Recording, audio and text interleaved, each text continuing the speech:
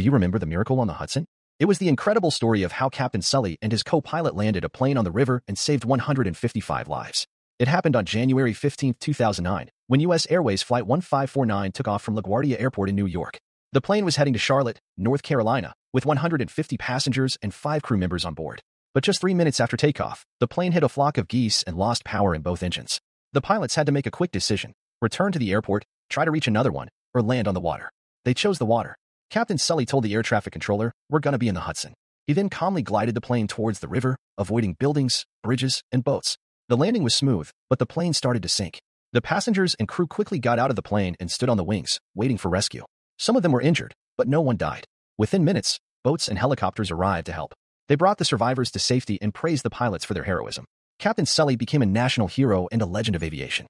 The plane was later recovered from the river and taken to a museum. The incident was also made into a movie starring Tom Hanks as Captain Sully.